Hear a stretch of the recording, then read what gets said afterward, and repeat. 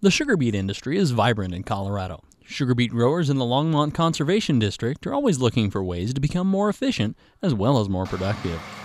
In the 2008 growing season, 8 test plots participated in a field test using strip-till technology during planting. Or the way it's been done in the past is to plow in the fall. You normally have to disc first and then plow in the fall, and if you can get it mulched and leveled in the fall, then you feel like you're in pretty good shape for the spring. You won't have to do a lot of extra work then in the spring, and that is kind of critical with sugar beets in that any work you do in the spring causes the ground to dry out, and it also causes it to be too loose. Sugar beets like a real firm seed bed, and where the seed goes eventually needs to be pretty tight in order to keep the moisture there so it can sprout and come up in case you get some hot winds or something. Strip tilling is a land management practice that seeks to leave as much of the topsoil undisturbed as possible while leaving a fertile seed bed for a crop. We believe with the use of a strip till machine that we can eliminate many of the passes that we traditionally have to take to prepare a field for planting. We are conducting an experiment here to see if it's possible to do strip tilling on furrow irrigation. By leaving the topsoil and the accompanying residue, moisture stays locked into the ground and the soil profile can be improved. Chemicals may also be applied to a precise spot in the seedbed for increased effectiveness. Strip-till land management has been used successfully in corn crops for nearly a decade in Colorado, but the technology is just now making its way into sugar beet crops. Test plots were planted in early April at 1 location in Larimer County, 4 in Weld County, and 3 in Boulder County. And of course, weather will always play a factor. Out of the 8 test plots, 3 of the plots had beets freeze out, leaving 5 surviving test plots to last the entire growing season.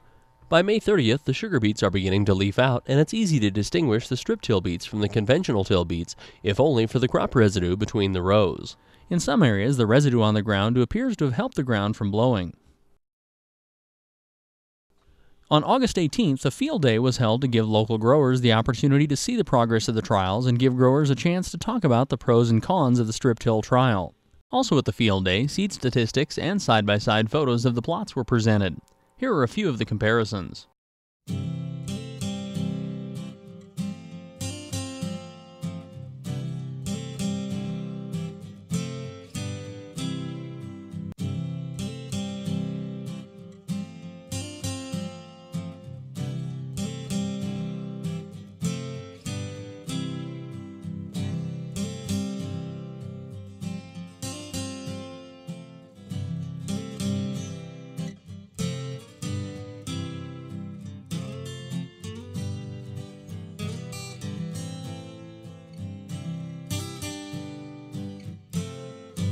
By harvest time, the side-by-side comparisons became very apparent. And at harvest time, the final numbers were put together. The average tillage costs were 78% less on the strip till. Overall production costs were 8% less. The average yield was 4% less on the strip till with a sugar content of 0.03% less. The net income was 10% more on the strip till. The sugar content was 1.6% less on the beets that were harvested on September 25th compared to October 20th. And there was no noticeable difference in the soil temperatures between the strip till and the conventional till. The soil moisture in these test plots was moderate at planting time due to the dry winter, and it's also notable that the slot did not close because of a lack of winter moisture. All moisture tests prior to irrigation were low with no difference between the strip till and the conventional till. All plots were irrigated 2 times along with some late season rains. Again, there were no noticeable differences in moisture tests or moisture retention. In talking to other strip till farmers not in the test plot, they saw a noticeable increase in moisture retention in the strip till the second year. The strip till and conventional till received the same fertilizer application of 165 pounds of nitrogen and 27 pounds phosphorus on average of the plots. There was one plot that did not get phosphorus. There were no compaction tests taken on any of the plots.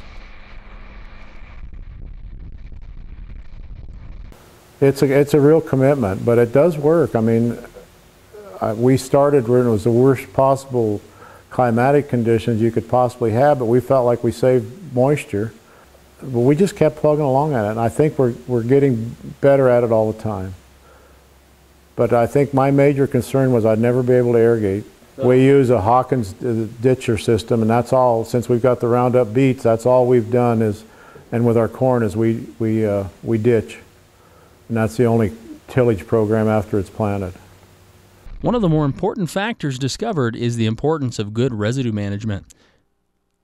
A GPS guidance system is very important along with the sizing of implements. Challenges were presented when a 4-row strip till machine was used with a 12-row planter. Results also showed the best seedbed was achieved at speeds of 5 to 6 miles per hour. The equipment companies recommended 25 to 30 horsepower per row on most strip till machines depending on soil types. Producers need to be very much aware that you just can't go out, buy the machine, and expect to go out and strip till the next day. It's going to take some time to convert. It's going to take some time to learn how to handle all that high residue and how you're going to have to set that machine. It's kind of like having a combine. You don't just go out and run it through the field and expect it to harvest perfectly. Well, a strip till machine with its various adjustments, you're going to have to sit there and tweak it. If you're going to grow sugar beets under strip till, you have to be willing to think and start doing residue management from the day before you harvest all the way through the system. Because if you don't do that with that small seed, you don't get good seed to soil contact, you miss out on achieving a good stand. You know, looking at it, some of our numbers today, we've seen that we were harmed by that, by cultivation from the residue. So you've just got to plan on doing some intense residue management from the very beginning of your whole operation. Good information was gained from this strip till trial. As producers move forward in their efforts to improve yield and decrease costs, it's important to remember that while the benefits have been proven, maximizing the benefits of strip till land management can take several seasons.